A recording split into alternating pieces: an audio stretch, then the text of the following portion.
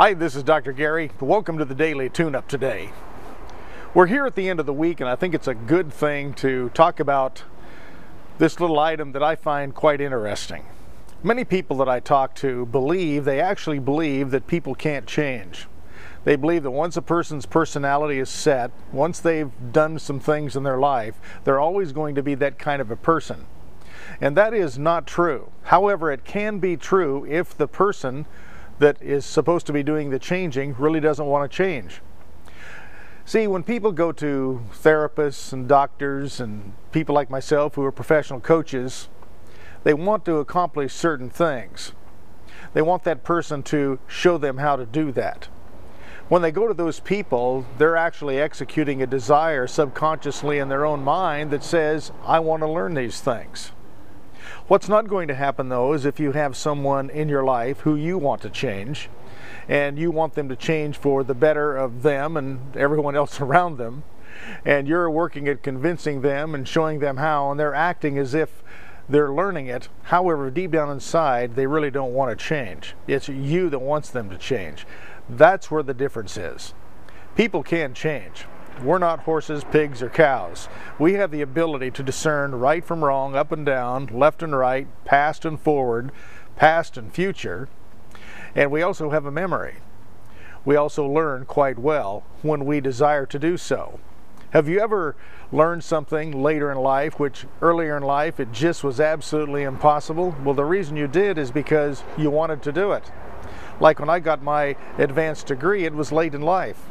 I almost fell out of high school, barely made it, because I hated school. I didn't like the way I was being taught, and I was a different kind of a person. Then I realized I wanted to improve myself. It was my decision that allowed that change to take place. It wasn't somebody banging me over the head wanting me to change. So when you're dealing with people, whether it's your kids or a relationship, I work with a lot of people in relationship, and one person wants the other person to change.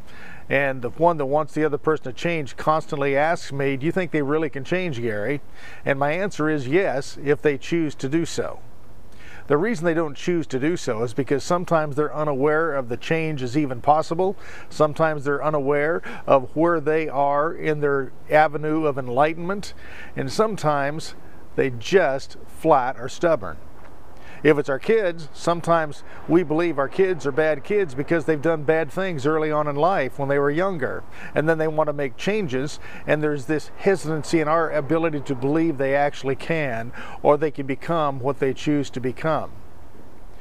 If you encourage people, if you get behind them, and really let them know they can, without coaching them, kicking them, and prodding them, most likely the desire will come eventually. So remember, people can change. Now when it comes down to you, you make all of your own choices too. If you want to become a better person, you have to start today by deciding to. That's the big word, decide to. I'm wishing you an extraordinary weekend. I want you to have a great time, and I want you to enjoy the people around you and look at the blessings in your life. And remember, Henry Ford's great saying, I love it. I probably overuse it. However, I love it.